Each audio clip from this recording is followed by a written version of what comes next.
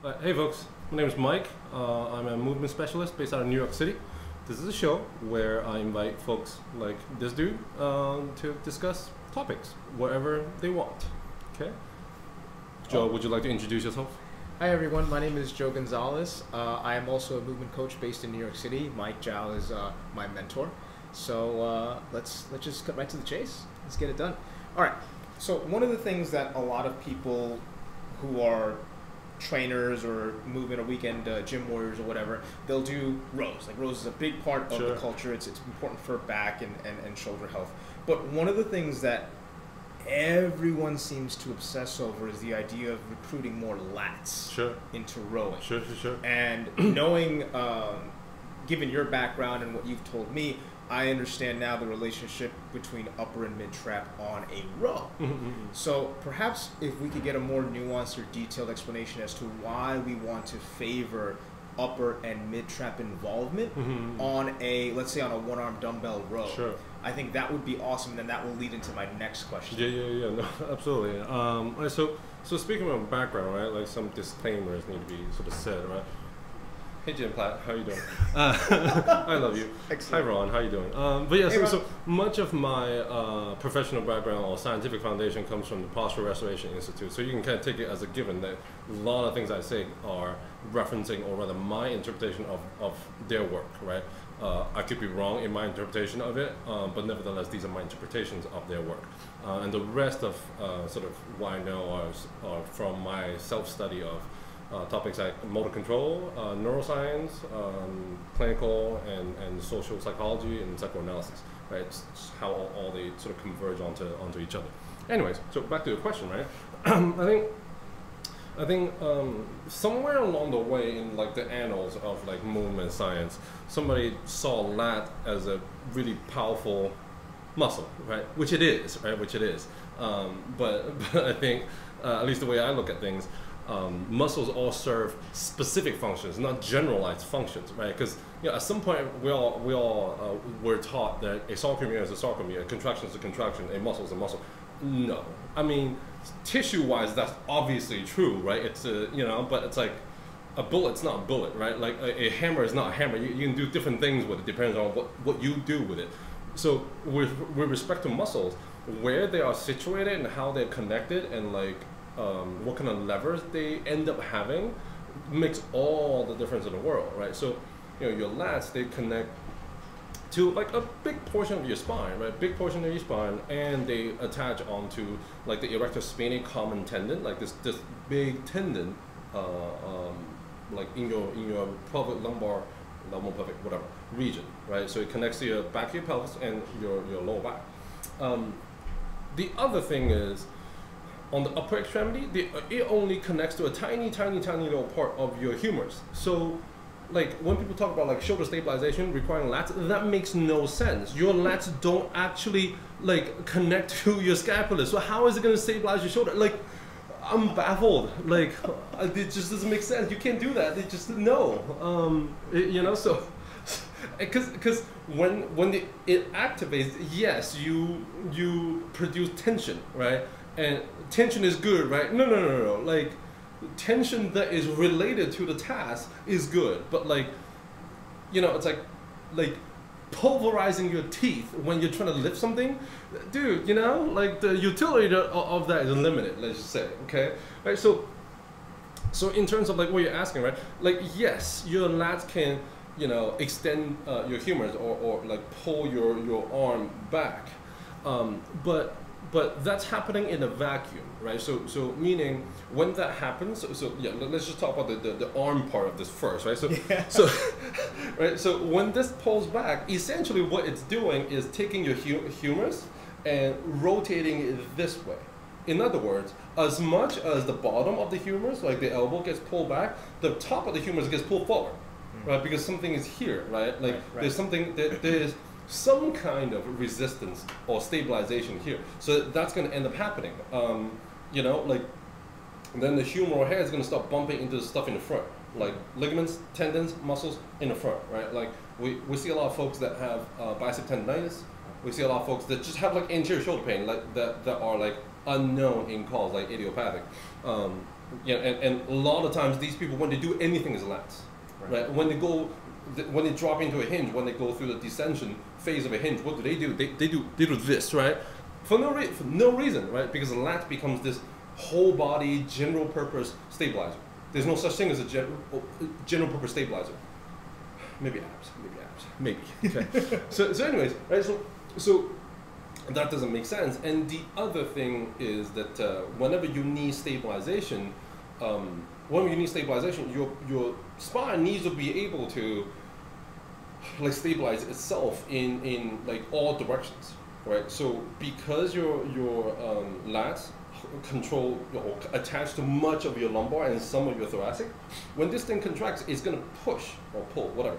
It's going to move the spine forward, right? In like our PRI speak, it's going to go to extension, right? But really, extension, what it is pushing something forward, right? And you like pretty much no matter what you're doing, if you're pushing your spine forward, you're assisting gravity in pulling you down, right? Because like we got the spine on the back, but like everything in front of the spine is significantly heavier than the spine, right? Because you got all this wet shit, right? You got all these water bags, right? Like intestinal or internal organs. So when gravity pulls on you, you're gonna go forward. You're not gonna go back, right? So if something's going forward, guess what? You're helping gravity. You're not fighting gravity, right? So that costs you that.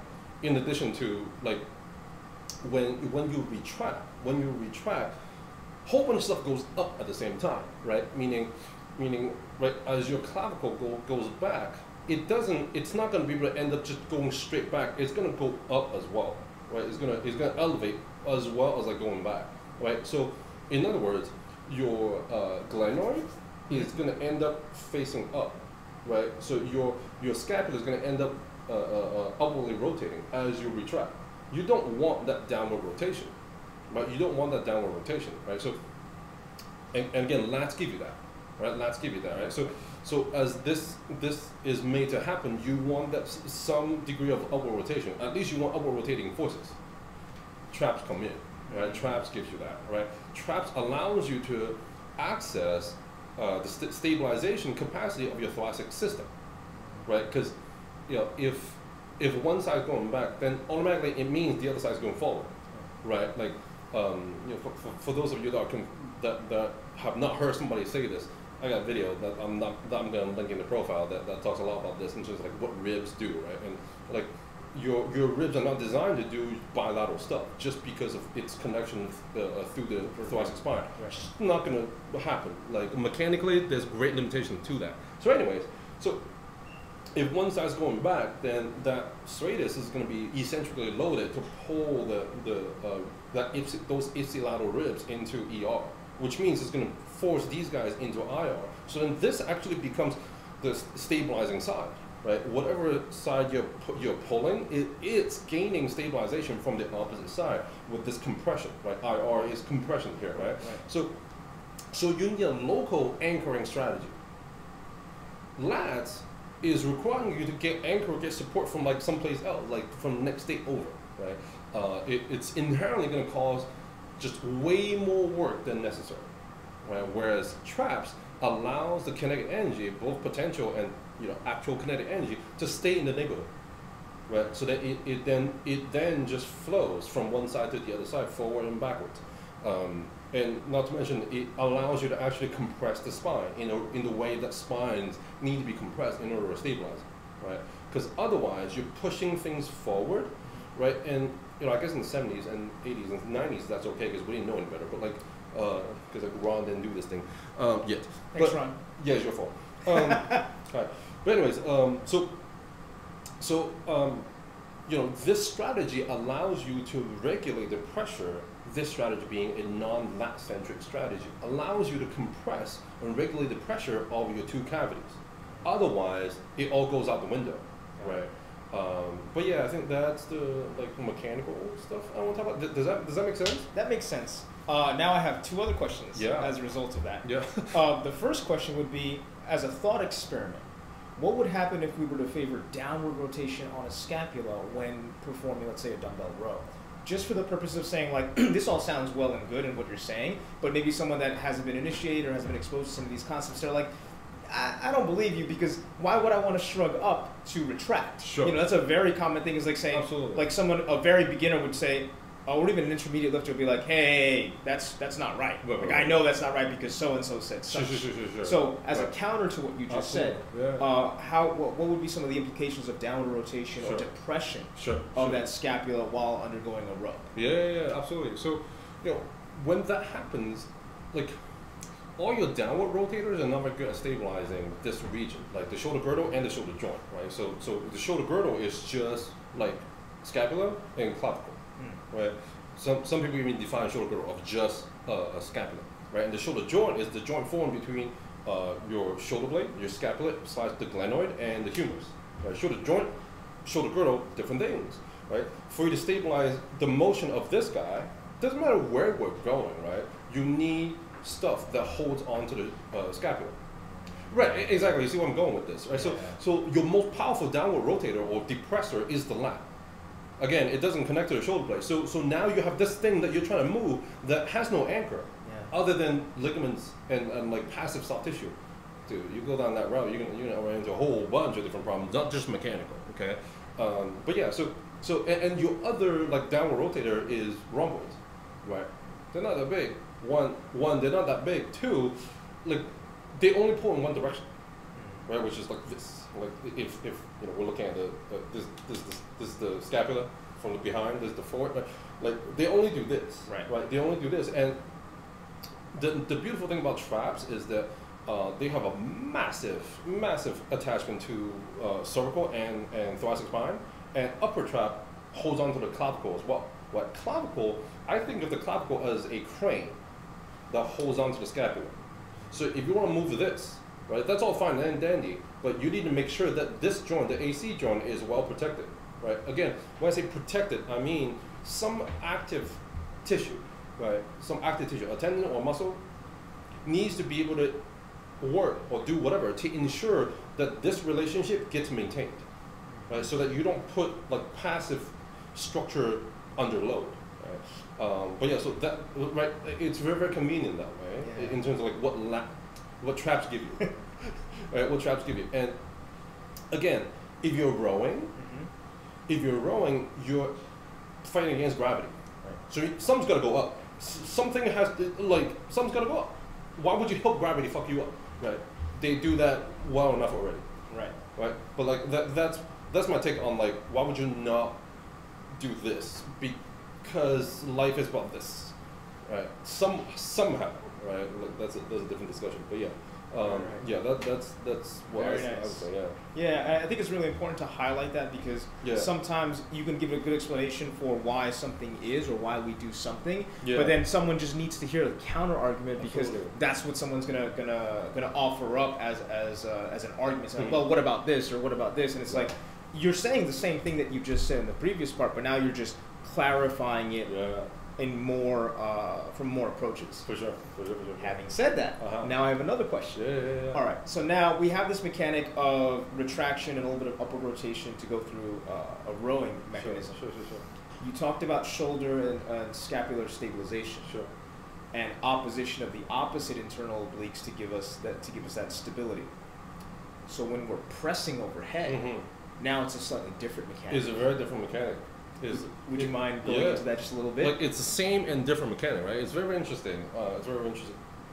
Because for the shoulder blade to upwardly rotate, right? To upwardly rotate, it actually requires a very interesting confluence of forces, right? So you can Google this, right? Like, you should just like Google scapular upward rotation and like you look go to the image tab of the results and you will see this diagram. Where it's a scap, and then it's got like an arrow pointing this way, arrow pointing this way, and arrow pointing this way, right? And so if this is your scap, this is the right scap facing this way, right? Meaning chest is here, back is here, and then your skin's here. Okay, right? And so you know what? We should probably do this. Okay. Do you want me to just like turn it around so you can use my No. Right. So mid trap is gonna attach like this, right? Mind you, upper trap has barely any attachment on like the scapula itself. It's mostly connected to the clavicle, right? So mid trap's gonna pull here, which means when it yanks, it's gonna do this, right? It's gonna yank this way. Like lower traps like this, it's also gonna yank this way, right? And then you got serratus on this side.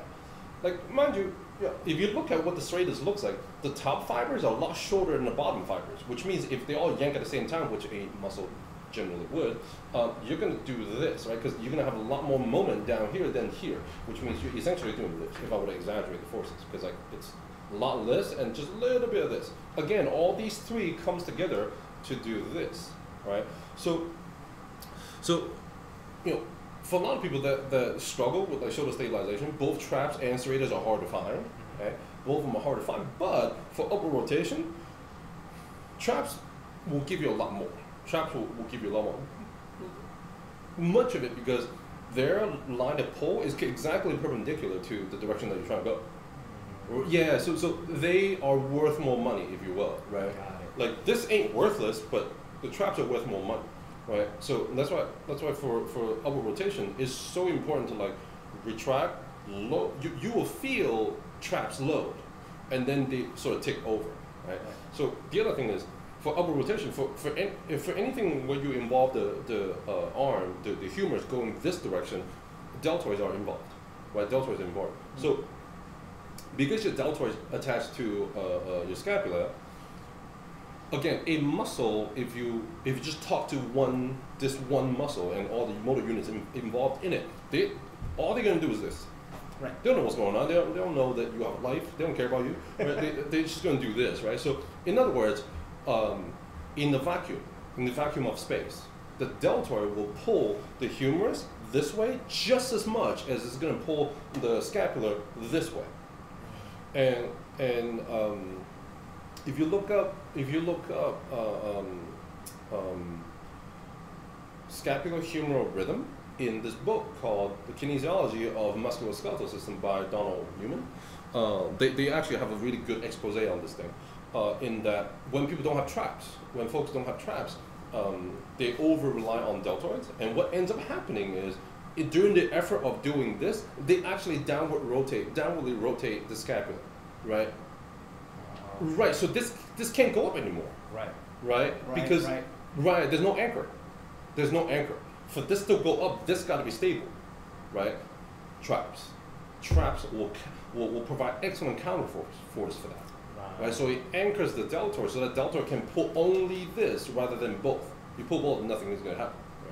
Right? But yeah, so that's why you really need traps for upper rotation and like overhead activities. That makes a lot of sense, especially if you hear that a lot of coaches and a lot of people that have been in the industry for a long time will favor lats. Right. For overhead pressing, and then you're still seeing a lot of shoulder issues, a lot of impingement issues, a lot of just like wear and tear from a mismanaged scapula. Right, because it's interesting you bring in that point, right? Because if we break this down, and those of you who are getting into this, like getting into this conversation, feel free to pull up like an anatomy atlas and just take a look at and make sure you're tracking where all these things are, because things are about to get interesting here in a little bit. Complete Anatomy actually is a really good app if you want to just flip through that too. Yeah, those guys are awesome. But anyways, so if you use lat, right? Again, mind you, lats don't connect to scapula, right? So the humerus is being pulled down. So now, since you're moving a humerus up, your deltoid will have to work way harder against a massive lat. Like lat is most of your back. That's why bodybuilders love that shit, because it makes you look awesome from the back. Also means this is a massive thing this little muscle has to work against. So what's going to end up happening? Now you have a stable humerus. You have a humerus that is more stable than the scapula. You're just going to end up pulling the scapula downward because of what lat's doing. Again, humerus is stabilized, right? Kinematically, it's not, because being allowed to move. Kinetically, meaning forces-wise, there's a lot of forces providing oppositional stabilization against deltoid's action on the humerus, right? Because it's being pulled down while deltoid's trying to pull it up. Right. Well, a lot less of that's going to happen, and a lot more of this action of this shoulder blade is going to happen. You're going to have problems. At first, you might not. As a young dude, in your 20s, 30s, maybe, depending on your genetics, eventually you pay the price. Like we've seen so many people that's like that, right? Absolutely. And then traps end up being like a great, hilarious source of cramping when they learn about it, right? And then it changes everything, right? But yeah. That's cool. That's Yeah. very awesome. Going over. Oh, the one thing I wanted you to touch on a little bit too was the opposition for obliques. Sure. Ipsilateral obliques for that same press. Yeah. Because that is also a slightly different mechanic as well. Absolutely. Because the movement, the actual translation of the shoulder blade is very similar on, let's say, a dumbbell row and a press. Which I thought when I first heard that, when you first taught it to me, I was like, oh my god, that's insane. Right. But it makes sense since with everything else, like your lunge, your deadlift, everything else is mirroring similar positions. Yeah, so why wouldn't this extend towards upper body management? Sure. So sure. just ipsilateral obliques for an overhead press as opposed to the relationship on a dumbbell row. Yeah. Right. Because you know, the way we gotta think about this is, if something's going in a certain direction, the more forces are being projected towards that direction, wherever that direction may be, its origin must be just as stable, right? It's no shit like how weapons work, right? Like the heavier the round, the better the stock must be, and the more stable your shoulders gotta be, right? So because that initial force is gonna go real far, right? It's exactly the same thing here. Here's what I mean, right? So if you're going up this way, then it's going to be much more difficult to funnel those forces to the opposite side. It's just much easier to deal with that shit right here, right? So the more stabilization you have, the more compression you have, the more you can deal with and dampen the reaction forces. The ground is not the only thing that gives you reaction forces, right? So as you go up, right, it's like what we talked about just now, right? As this goes up, these deltoids, they're loading the crap out of this humerus, right? Again, like, you know, most of our muscles, they don't have a lot of mechanical advantage, right? In that their leverage isn't great, right? Because so that it opens up for just great wide range of control, right? So they generally have to work really hard. Per capita, right? They generally have to work really hard. So that means they need a really strong anchor point. Right. So for this to be anchored and be stable, this gotta come in, right? Because it's nice that like mid trap and lower trap are upwardly rotating, but serratus, they are doing that too, like a lot, right? Because serratus needs to be able to manage forces of traps in the other plane. Here's what I mean. Traps, the way we're talking about traps now, we're pretending as if traps only do this, right? But they also retract you, right? So they also retract you. So that means, if not regulated, right? They're gonna take the scapula and do this with it, right? They're gonna do that with it, which, you know, that's not a bad thing or anything, right? That's not a bad thing or anything, but when serratus kicks on, it's going to help you regulate that, right? Because traps pulls you back, serratus also pulls you forward. So when you have those two forces opposing each other, then the only place all these forces are going to go, meaning mid trap, lower trap, serratus put together, is this, right? It makes it much cleaner. Now you're opposing each other, meaning traps and serratus are opposing each other to clean up force vectors, right? Rather than going both planes, right? So when that happens, again, muscles are dumb, right?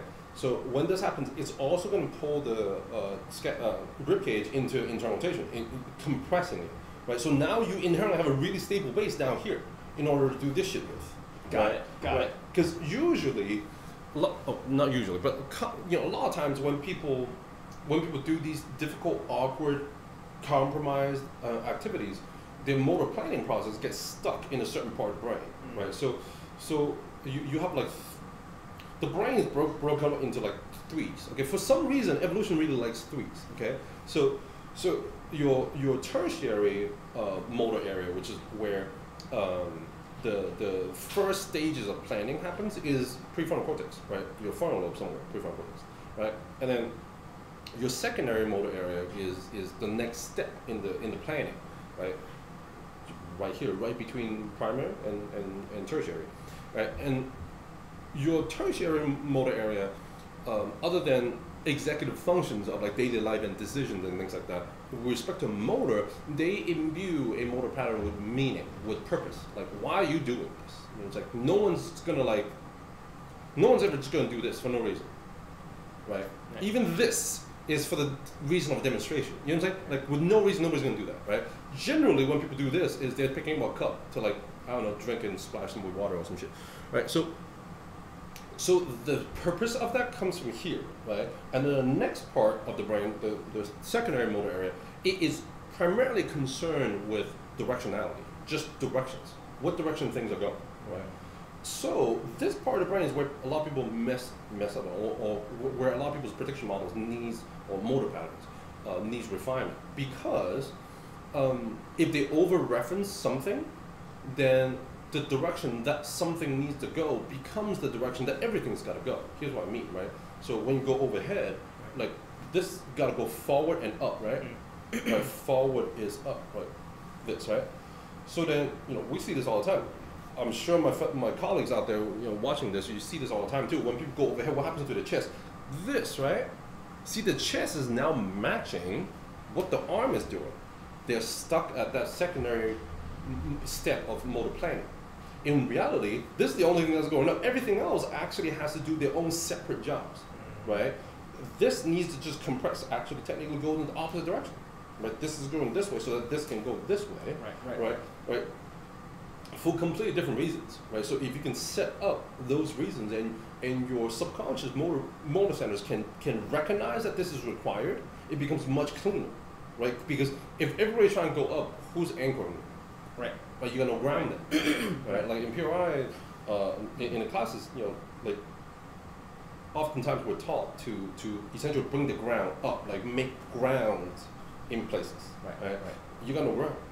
If all this goes, like the highest place on your body, like if you do this, the highest place on your body that you can possibly have ground is like the knee, right? You throw the pelvis out, there's no pelvis, right?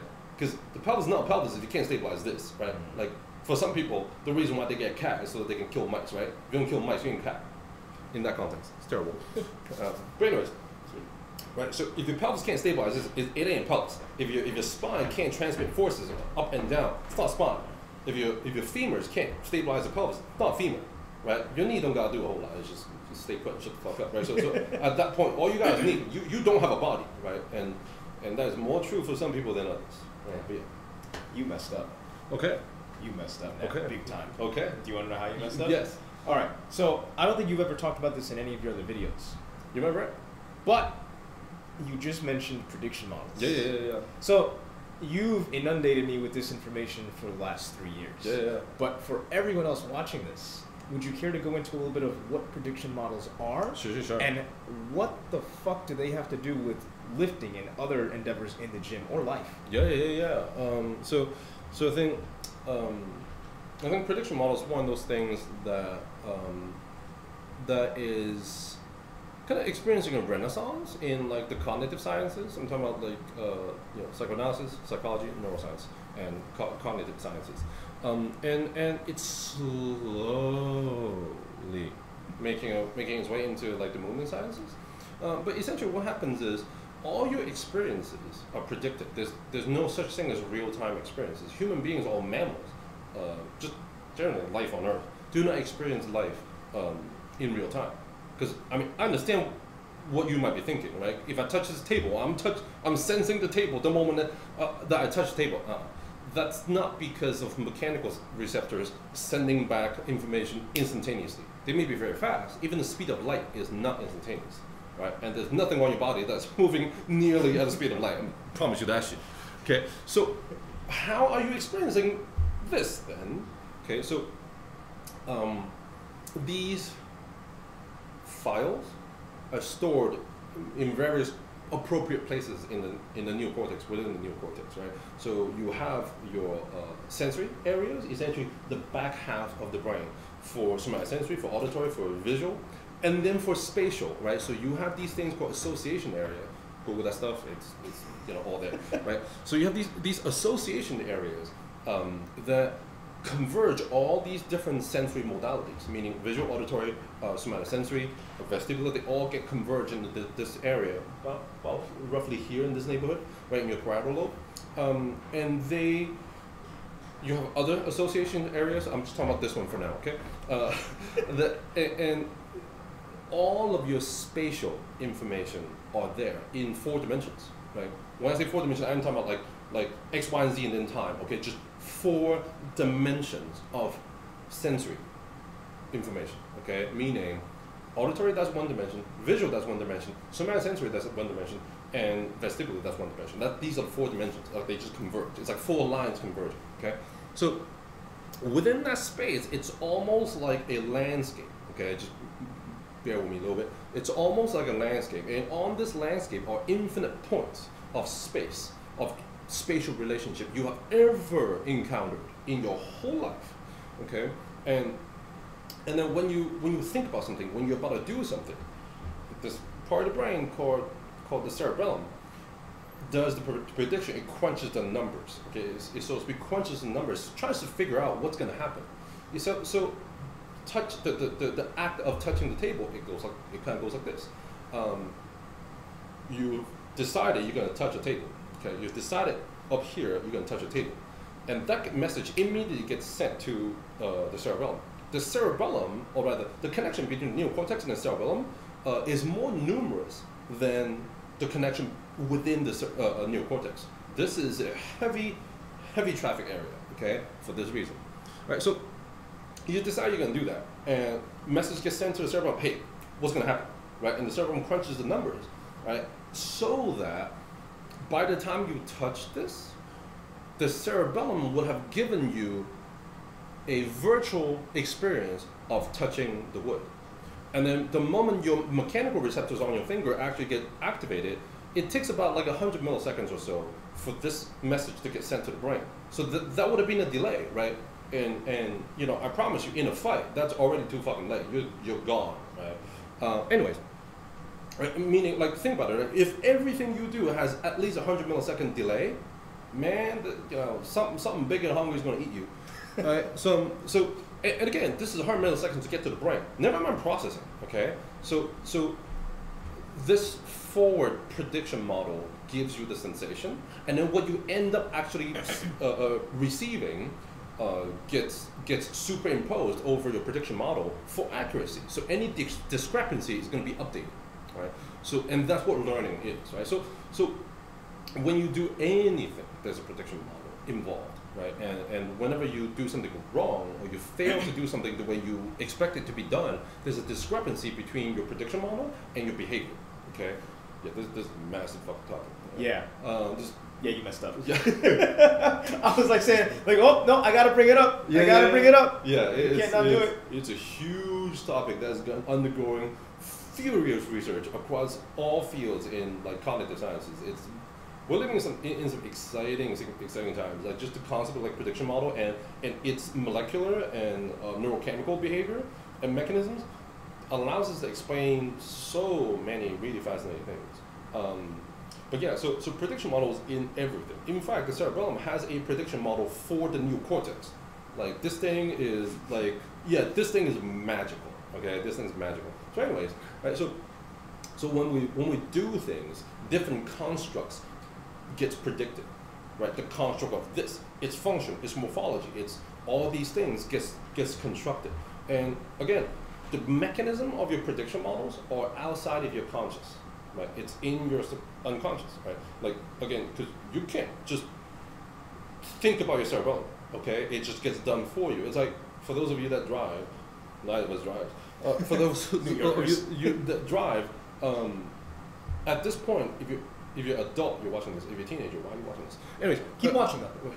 As an adult, when you're driving, you don't know like how many degrees you're turning, how much you're pressing on the gas or whatever. But your second day ever learning to drive, you're watching these things like a hawk, right? Because you're probably gonna die, right, you know. But anyways, right, at this point, you're not thinking about that anymore. Your prediction models have taken that over.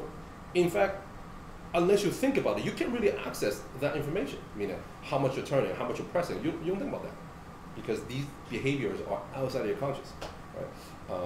But yeah, so these are relatively complex micro or sub behaviors are very well managed, locked away in a filing cabinet, to be brought out whenever it needs to, right? So back to this, right? So if your prediction model only has up, right, which is only has up, something else is gonna have to like pay for that, right? But if you pay upfront, and you end up doing what you need to do, meaning your prediction model involves what needs to be involved in order for this to be sustainable, then once you build it, you don't have to think about it anymore. Right.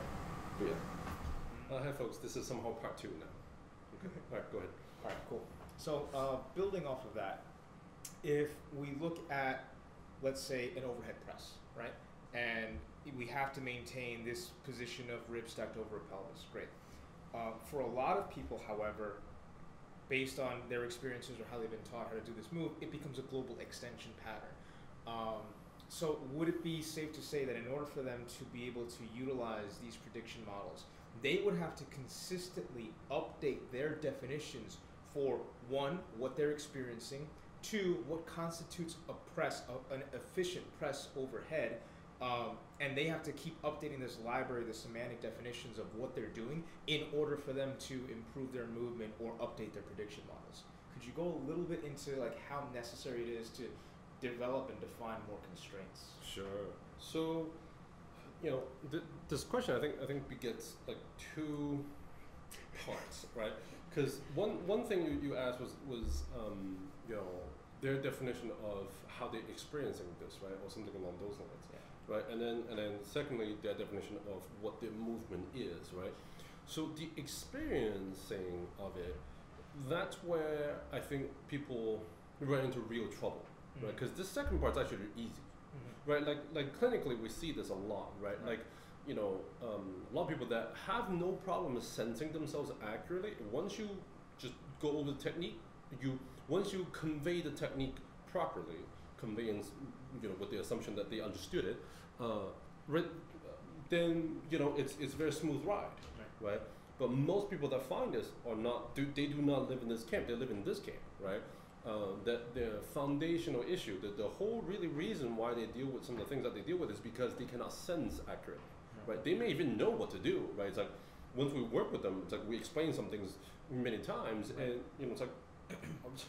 We get the sense that if somebody else was standing in front of them, they could teach it moderately well. Right. But they can't do it because of this.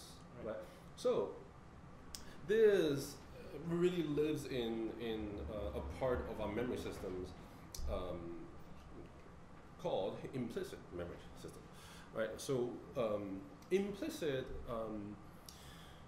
is named as such because you can't consciously access it. Right. This is also called non-declarative memory. Okay. Right. So this is where skills live. Okay. Right. This is where skills live. But this is also where sensory definitions live. Here's what I mean. Right. Yeah, she's looking real. So, if you put your hand on a surface of any kind, for me and you, this table. Actually, this table is a really good example of this. Right, it's not uniform in shape, right? This is like real wood. It looks like divots and stuff. Right, there's like right, exactly. There's unevenness all over the place. So when you touch it, especially with something like a thumb, right? Across your thumb, a lot of different things come through.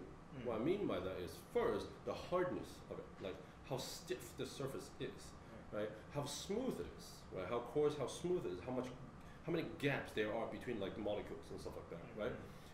Or at least your perception of that, right? The angle of it, like is it flat to the ground, right? Is it parallel to the ground, right? How the flatness of it, temperature of it, right? All these things, right? So, this is what neuroscience would call the perception level, right? Meaning there's meaning. This is not sensation. This is perception, right? Sensation has no meaning. Sensation is just what kind of mechanical signals are being triggered by your mechanical receptors, right? And therefore, meaning you have mechanical receptors for temperature, you have mechanical receptors for like pressure, right? Because you detect the shape and hardness of things based on pressure, right? Because if you don't press down onto it at all and you really just barely touch it, you're not going to detect a whole lot, right? And then the differentiation between all these things. So, you know, like as you're touching something like this, okay, there's the hardness of it. What makes up? What kind of sensory information makes up the hardness? Right? You can't access that. Right? Like. Right. For those of you watching, literally do this. Right. Put your hand on something. Right. And right, you can feel how hard it is, but what makes up that sensation? It's got to be something. Right. Otherwise, you wouldn't be sensing that. But what is that? You can't access that. that is in memory science or cognitive psychology. This is called sensory priming, meaning your nervous system has to give these collection of mechanical signals a meaning, right? Whatever this collection of, you know, like thousands of mechanical signals come together to mean hard, or this hard, right? So, and of course, it's throughout development, this has to be like set, like these definitions, these neurological definitions need to be set, right? That this experience comes from whatever, right? So, and of course, you know, like there is some degree of you know, attention to detail, lack of a better term. Like there's a degree of detail that comes with that, meaning your ability to differentiate finer and finer and finer things, right? Like, so if in your whole life you've only experienced two solid objects, one being a steel ball, right? Another being marshmallow, right? They're very different from one another. Right. If you put them together, it's very easy to tell them apart. Right. Right. That doesn't require a lot of sensitivity. Right. Right. But if you start adding things between these two, that qualitatively between these two things, you would then develop more and more granularity in your ability to sense things, will become more accurate. So a lot of this comes down to exposure. Most of it comes down to exposure, because well, let's take that example another direction, right? So if indeed steel ball and marshmallow is all you have ever experienced, there's no way you can conjure up more accuracy. Right. Right? Doesn't happen, because and from an evolutionary standpoint, like if that's your environment, right? Let's just say somehow you live on a fucking planet where there's just these two things. Right. Why would you ever spend or waste the extra neurological bandwidth to, you know, be aware of something else? Right. That bandwidth could be used for other things. Right. But anyways, right, so again, this is about our mapping of reality. Ooh. Yes. That has a lot of implications. This is across everything. Because now, like, and you know where my mind tends to go with a lot of this stuff. It's like, now we're going to go on tangents. We're going to come back to this. We're going to come back to this. But now, you're just talking about sensory awareness from a perspective of tactile interaction. Right, exactly. We're not talking spatial. Nope. We're not talking visual. We're not talking relationships. Right. Because this stuff permeates through everything. all of our experiential... Right. Absolutely. This mechanism is across everything. So, because now this is the kind of stuff that you're digging into a little bit more, and I'm really interested in a lot. Sure. If you are only exposed to a passive-aggressive parent, sure, and maybe a disassociative or a person who just isn't able to communicate or connect. Sure. I may be using that term improperly, Right. but you get the idea of what I'm trying to say. Right. These are your models. Right. As parental figures. Right. So then this is how you learn to interact with your environment, with your classmates, with your teachers. Everything. And now, because these are the people that are imprinting these kind of behaviors into you, because these are the experiences that you're defining. These are your marshmallow and your steel ball. Yep. Then that just has ramifications for that's how you view everything. Yes. And you don't even know that that's how you're viewing these things. Why? So you can't reference something else. When something else Precisely. interacts with you that you don't recognize, it's foreign. Right. And that triggers fear, because now you can't predict what's going on. Absolutely. Oh, that's trippy. Right. And I'll just add that there's actually, it gets worse or better, whatever. And folks, these little tangents, this is why it's on a video format, right? You can like rewind to like make sure you're on the same page or whatever, right? So, because some people that are not familiar with these concepts may be thinking, it's like, well, so what? Why can't you think outside of this, right? Exactly. It's like, those of us who have done like the internal work with a good therapist, it's like, right. No, it ain't that simple, right? But until then, you're like, well, I can obviously do all of this. It's like, if I can't do that, it's obviously my fault. I just need to work within myself harder, right? Right. So, yeah, exactly. So it's like, again, if your reality is just made up of a steel ball and marshmallow, you wouldn't even think that something, a third thing, a fourth thing, or whatever, is possible. Right. Why would you think that? Right. Right. It's the same thing with like, the onset of like racial tension between, two cultures, right? If this culture have only ever seen their own kind, without interaction with other cultures, you would never think other cultures even exist. Right? Like in America, that's kind of rare, but in like other older cultures, a kid grows up thinking that's all there is. I mean, that's less and less true these days with like international TV and shit like that, whatever. But nevertheless, it still holds true, right? Like as a child, as an infant child, pre-verbal experience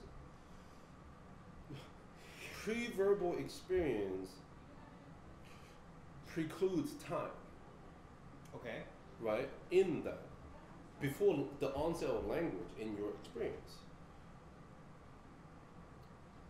eternity is all you have. You lack the tools, i.e. language, to chop up experience based on a chronological or temporal means. And just to clarify Sure. this, because when you say nonverbal, I'm thinking not even speech, like words. No. I'm thinking like grunting sounds emanating from that counts as nonverbal. Correct. Okay, so actual language. Correct. Pre-language. Words and stuff, so pre-language. Okay, because I was thinking it was like even about like, oh damn, that's. When you pop out of the womb, so when you're basically still in here, like that's how I picture. Oh, that includes it too, right? Because that includes it too. But nevertheless, that means if you don't see it, it doesn't exist, right? And if you do see it, it exists forever. Right? Okay. Right. Because the mind has no ability to hold on to anything. So since you can't hold on to it, it cannot be lost. Therefore, whatever you see lasts forever. In the mind of an infant. Oh God. Okay. Right? Okay. Right? Yeah, go. So now the first thing that comes to mind is like when you play peekaboo with a baby. Yeah, that's exactly what. That's exactly what. The moment you go like this to a baby, you're not just gone, you're gone forever. You stop existing. That's why the baby freaks out. Like, where did you go? Right. You don't exist anymore. And then all of a sudden, you, out of nowhere, it exists again. Because think about it, right? Like they don't know about the differentiation between seeing and knowing. Seeing is knowing. Right. Whatever you don't see, you don't know of. When does that switch happen? When do is it language essentially when they start talking, or is it? That's a fucking question. So glad we have this here. Yeah. So it doesn't start with language. Okay. It grows a bit exponentially with language, but it doesn't start with language. It starts when the baby realizes the adults that it interacts with are their own people. Because initially, the infant manipulates reality. All right, let me define manipulation, right? I'm not talking about like getting somebody to do something, at their cost for your benefit. Like, this is manipulation. You know what I'm saying? So you are changing reality, right? You're changing reality, right? It's like I changed reality just now. You know what I'm saying? Like, I'm not talking about like Thanos changing reality. I'm talking about like your perceptual, subjective reality being different now, right? So that's what I mean by manipulation, right? So the infant manipulates reality based on its connection or his connection, whatever, to the mother. Okay. Right? Because if the infant cries, he or she cries, mom's going to come over, right? So that becomes a benign mechanism of control. Good mom comes over. Well, I mean, yeah, we are talking about just normative, right? But yeah, like comes over Right. for whatever, right? So now the mom becomes a tool. By necessity, you Right. should, right? Like honestly, if you don't think that way, you might want to talk to some people. But anyways, right? So that becomes the infant's very premature way, very limited way of interacting with reality. Okay. Which also means at this point, the infant is omnipotent. It's not omnipotent because it can do everything. It's omnipotent subjectively. Meaning the infant is only going to do like 3 things, right? Eat, poop, and like play. Right? It's only going to do those 3 things. So in a normative development, the mother would let or facilitate all those acts. Whatever the fuck the baby wants. So within those constraints, the baby is omnipotent. Right? Right? So in other words, the mom isn't really a person. Right? It's an extension of the baby. Right. From the baby's perspective. Right. At least at that point in development, because the baby just wants something. It's not like something that's there's a give and take. Like the baby isn't providing anything necessarily for the mother at this point. Correct. And even if it was, because it's providing joy and things like that, right, it doesn't know that. Right. So from the baby's subjective perspective, nope, he is omnipotent, he or she is omnipotent, right? And then the next stage of the psychic development, the psychological development, like we're not talking about neurological, I mean, there's things to be talked about, right? But that's not the discussion right now. I'm not ignoring that. Anyways, the next step of psychic development, the baby begins to understand that this is a separate person actually, but that takes time, right? It doesn't take a lot of time, just exposure, right? Meaning, this goes into destruction. Okay. Semantic meaning psychic destruction. Okay. Meaning the baby will have been, like meaning that this first stage, it would have spent all that time destroying the mother. Right? Because the mother has, from the baby's perspective, the mother has no thoughts and stuff like that of her own, right? Therefore, there's no such thing as a mother. So from a psychic standpoint, the mother is constantly being destroyed, right? But the next stage, the baby becomes to recognize that the mother also survives. So so if this is permitted to happen, the baby gains the recognition that the mother exists outside of its omnipotence. Now we're beginning to chop up reality. Right? There is a reality of what the baby can, the reality that's within the baby's omnipotence. And then there's a reality outside of it. Okay. Right? So, then this needs to be allowed to happen so that the baby can recognize that this is a separate person. Got it. So, so this means if this destruction and survival process is being allowed to happen, then this baby, this infant, will successfully obtain a clean model for the definition of other. For something other than the self. Because everything within the self, you're omnipotent. Everything outside of it, you are not. Right? And as this develops, this baby gains a finer and finer and finer definition of 3 category of things. The omnipotence of the self, or 3 objects, so to speak. 3 internal objects. Okay. Or 3 internally represented things. Okay. One is the omnipotence of things related to the self. Second, definition of other. Third, your influence on other. Your limited influence on other. Got it. Right? Now, if this destruction is not permitted to happen, which a lot of less than optimal parents would unknowingly facilitate. Right? Baby wants something, and if you're a parent that was reared poorly yourself, or you have some, extra parental stress going on, you're gonna essentially ignore the child for some reason. It may very well be a logical and sensible reason, but nevertheless, in the eyes of evolution, that's not okay. That's not okay in peacetime. Yeah. Right. These things are adaptive and beneficial if you were not in peacetime. But in peacetime, that's not okay. Mostly because the child will then grow up in to be an adult that is not adaptive to this peaceful society. That's the only problem, right? Anyways, so if the child is trying to manipulate you and you don't let it, the child will never develop a clean sense of the difference between the self and the other.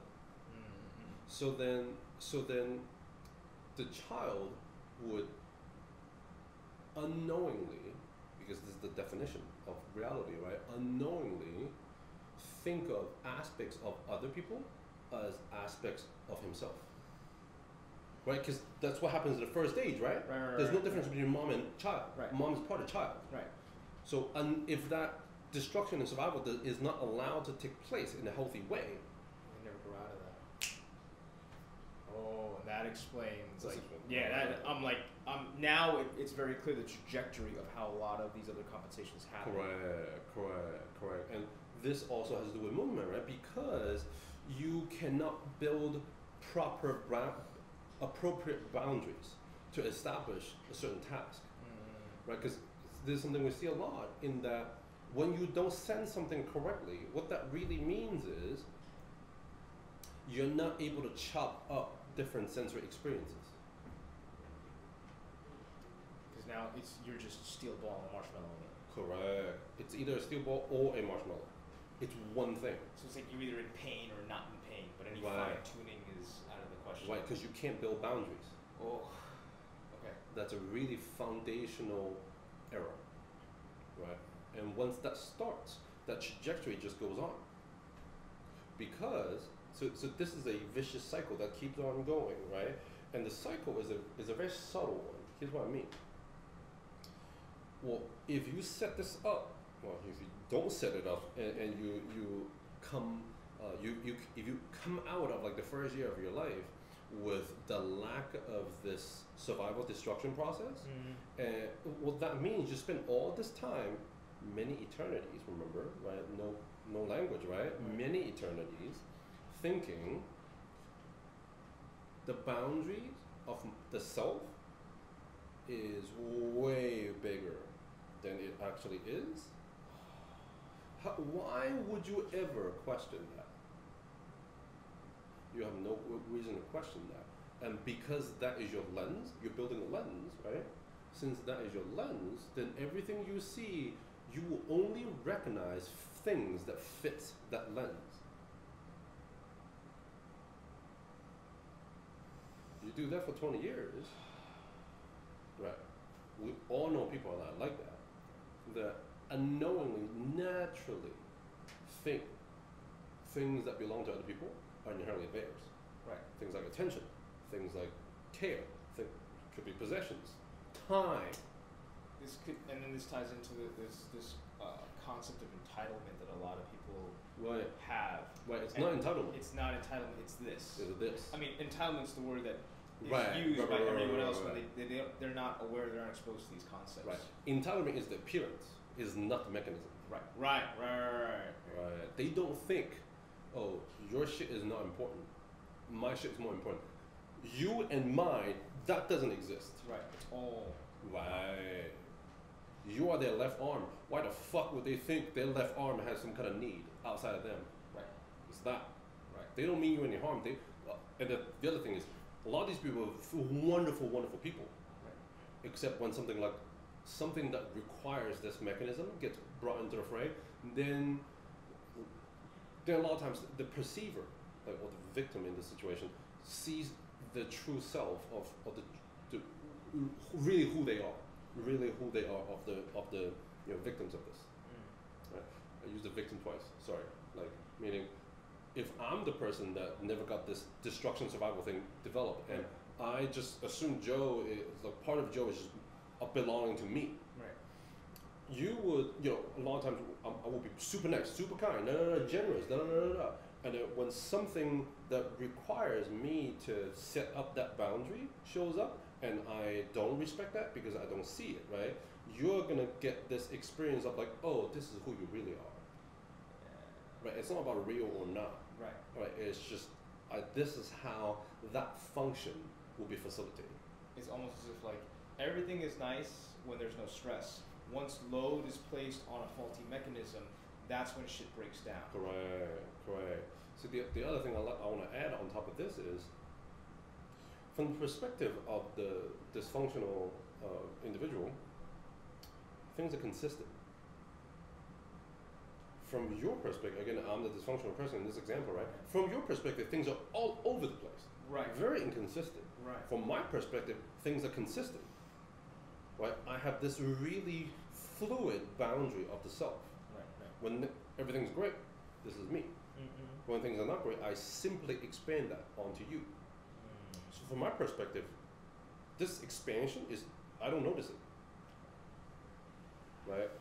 So from my experience, it's the same thing as having the self consistently through everything. Mm-hmm. Right? Because I don't see the expansion and contraction of the self. Right? So when myself goes on to you and I manipulate you, as far as I'm concerned, I'm manipulating the self. But yeah, so from their perspective, it's consistent. The mind is always consistent. It's accuracy. It's accuracy to reality that may have discrepancies. Right. But to itself, it's always consistent. Right. So. Yeah. Right. So if you don't have this, then you lack the fundamental mechanism of chopping things up. Which is what you need in order to sense stuff. Right. So in order for this to become multiple pieces, you got to chop this up. Most people, or a lot of people, is this, right? Right. Everything is going up. So everything under that function is one thing. You don't have an arm, forearm, upper arm, shoulder blade, spine, rib cage, pelvis. You don't have any of that. Is one thing. Right? So when they lack this, since they can't chop up a reality as an infant, they can't chop this up either. Right? Which is also one of the reasons why, like, we've seen this, clinically, in that, like, where we successfully introduce somebody to the proper functional breathing mechanism, which is the easiest way to chop things up, right? Or one of the easier ways to chop things up. Yeah. When they successfully do that, is a powerful emotional event. Right. They're not sad or happy. It's just powerful, right? That because it's allowing this integration between their conscious and their neocortex. Nope, scratch that. Nope, their conscious and their limbic system. Right? The limbic system is not producing some kind of emotion. The consciousness is simply going here. Therefore, you just experience the availability or the possibility of emotions. But yeah, so to refine experience, right?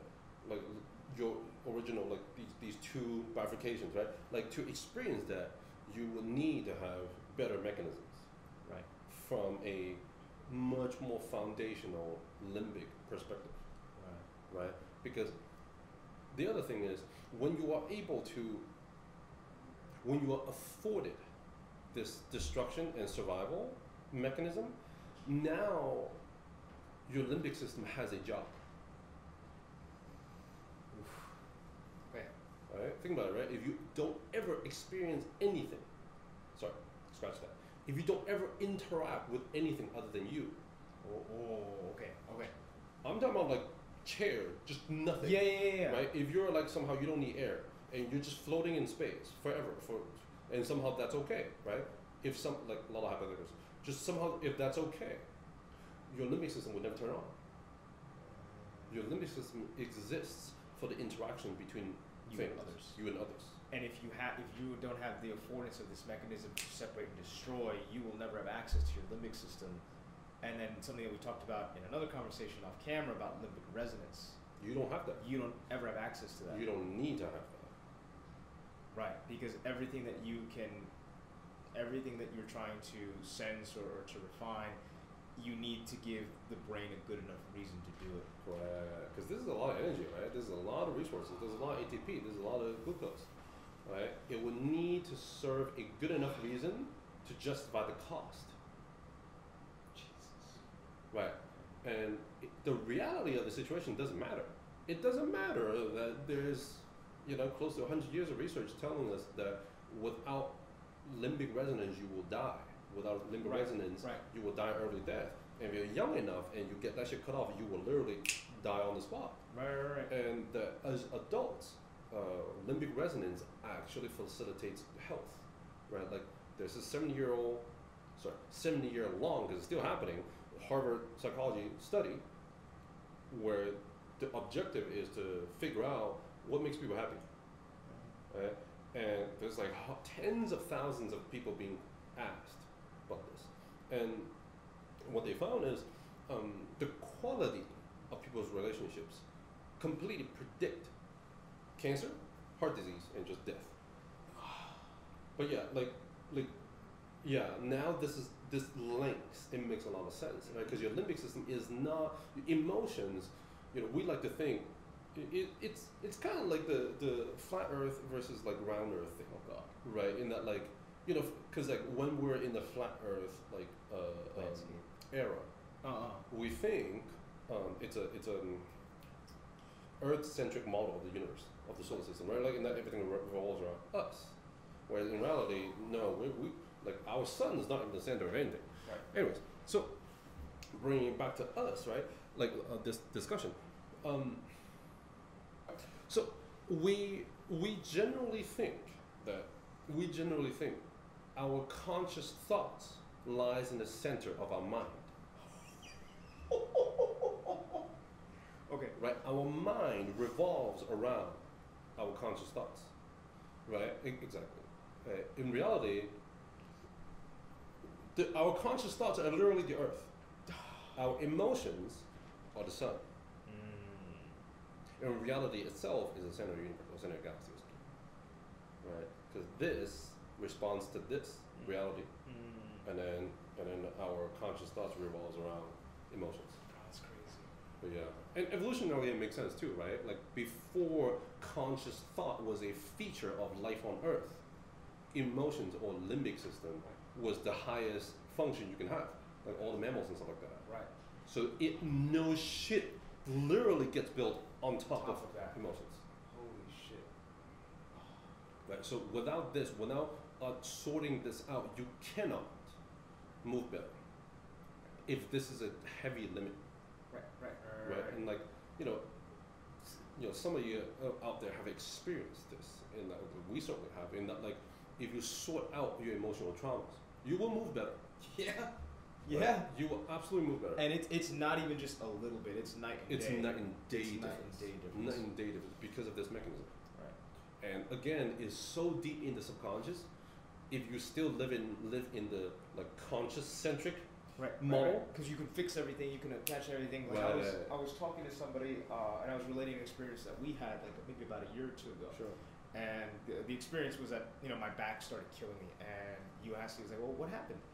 And I told you that one of my friends was leaving the city, spending a lot of time with this person. It was kind of like, it messed me up, but my back started killing me after that. And then you were telling me, it's like, yeah, these resets are not going to help you, because that's something different. And I was actually relating that story to someone else this morning, because it was like, I could see that there was just a lot of fear, a lot of like anxiety in this person. And I knew I had to get them to sense better and to understand the difference of what they perceived and what they were actually sensing. But I had to talk about that because I knew, like, something was telling me, like, I have to talk about this because I know, it just hit me right now. I knew that they were going through something at the moment. And I opened up about my story. Sure. I related that to them, and then they were like, thank you.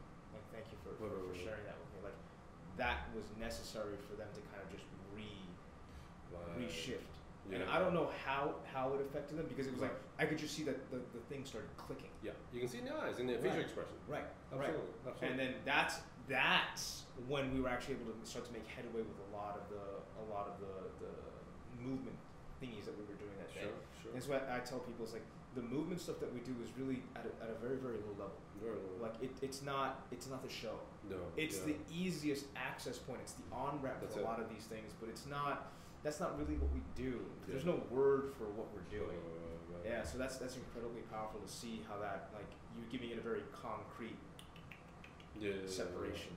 Yeah. And you know, like that's an awesome cutaway, because like you were talking about, like you don't exactly know what your story did for them. Right. So you know, this is a thought that I've been like entertaining recently, and you know, a lot of people, a lot of folks talking about mental health and like just self-improvement and whatever else, spirituality, self-healing, whatever you want to label this.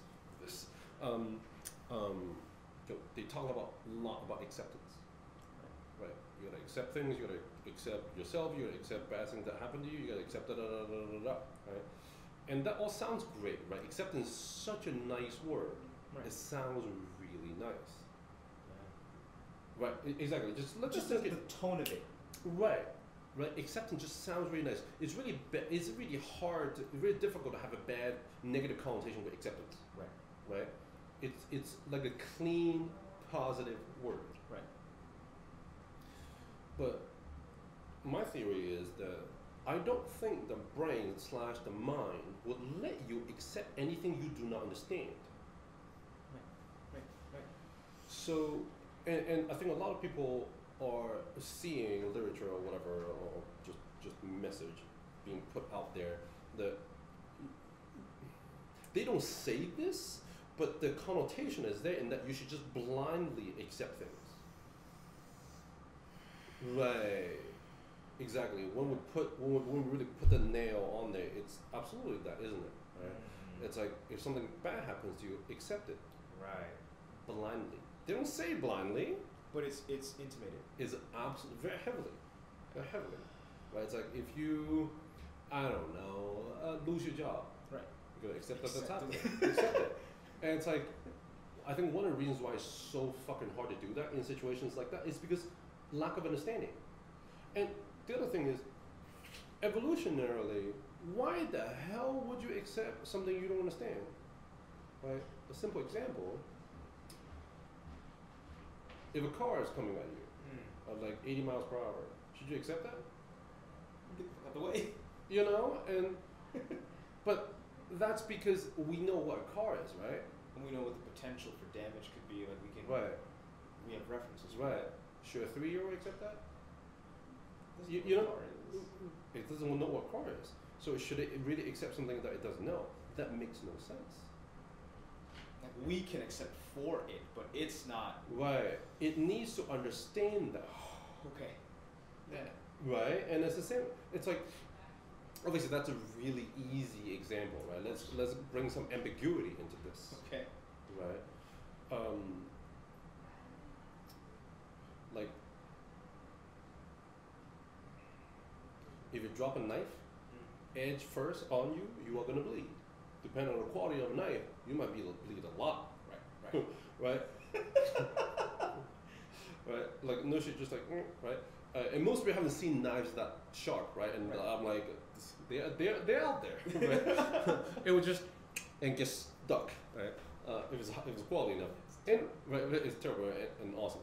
Right? Anyways, so if you just look at a knife, right? If you just look at a knife, and you know you have some ideas like what a knife is, right? Mm-hmm. But based on this last little caveat, some knives are really, really fucking sharp, and you gotta be real careful around them. You do this, it will fucking cut your shit open. Some knives you can just like, and you're fine.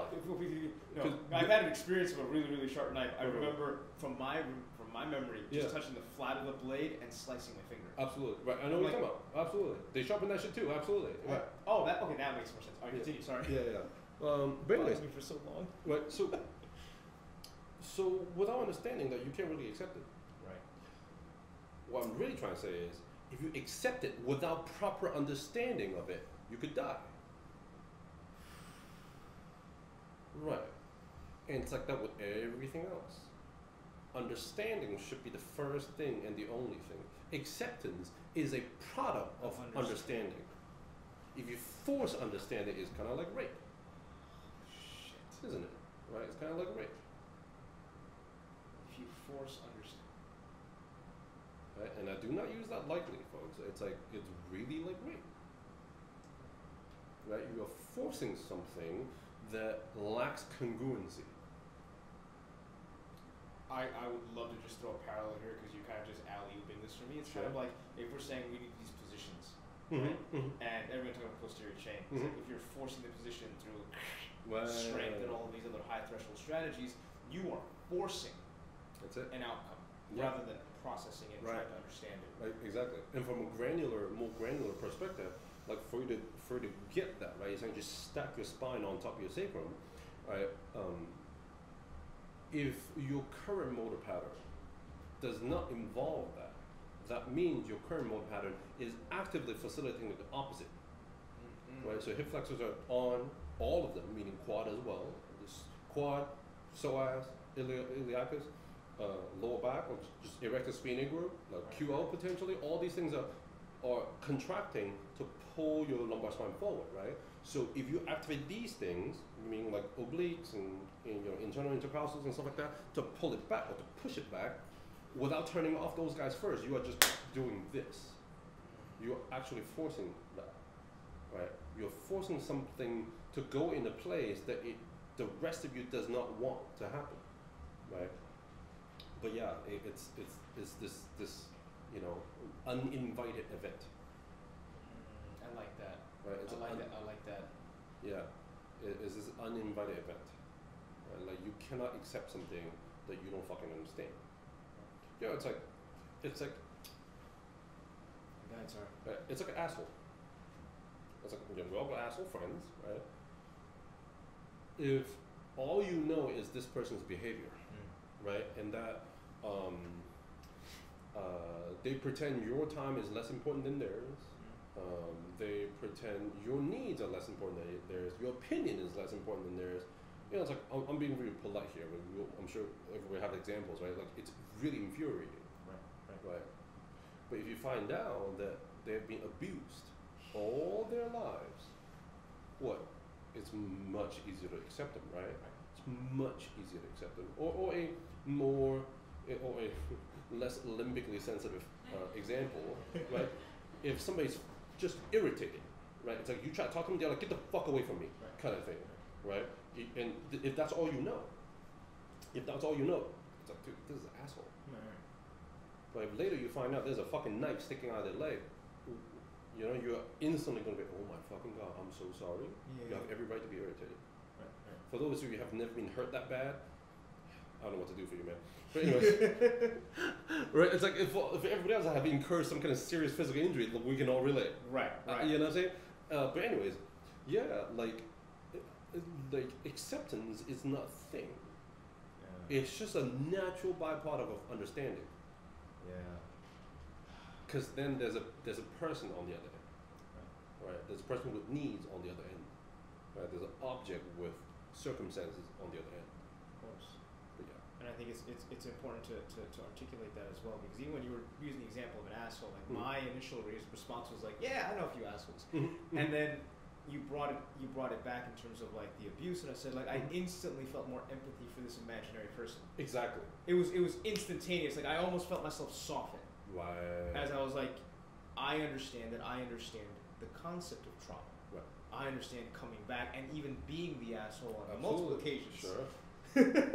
Right. Absolutely. We all do, right? Like anybody, it's like anybody who has come through that journey, recognize, oh shit, I was that at the time, but because of that, you also recognize that when you're that hurt and you can't see it.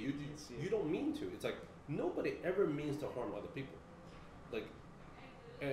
That statement is a very awesome example, right? Because like until you understood trauma, that statement of nobody ever means to hurt other people does not make sense. It could be very divisive. Right. People. Or there's something that you said once before. It's like there are no truly evil people in the world. Right. And then you have to deconstruct what we mean by that, because if you take that Sure. at face value, Right. you know, then you're like, well, you're wrong. What about so and so and so and so and this historical figure and Exactly. this? And then you're like, yeah, but you're looking at a very small piece of the grander pie. Absolutely. Like, if we're going to talk about this topic, we have to integrate this and this. What you're doing is you're looking at the steel ball. Absolutely. Right? Like, you know, until you can understand what trauma can do to people, what trauma locks, what kind of perspective trauma locks people into, you really don't understand what evil is. You don't understand what meanness or just, you know, aggression and irritation and stuff like that is. Right? Once you see that, you know, the human nature is still consistent in that we are just trying to relate positively, benignly, lovingly to other people. It's just, how was that mechanism curated? Right? If it's curated poorly, you can fuck people up, but in your perspective, in your subjective perspective, you are not hurting other people. You're just confused as to why these people are treating you this way. But yeah. Alright, folks, that's the end of the first episode. There will be more to come. Right? If you want to have discussions like this, leave a comment. We can do this over distance, Skype or something like that, or we can do it right here. Right? Feel free to shoot me whatever questions you have about the contents of this episode. I'll see you guys later.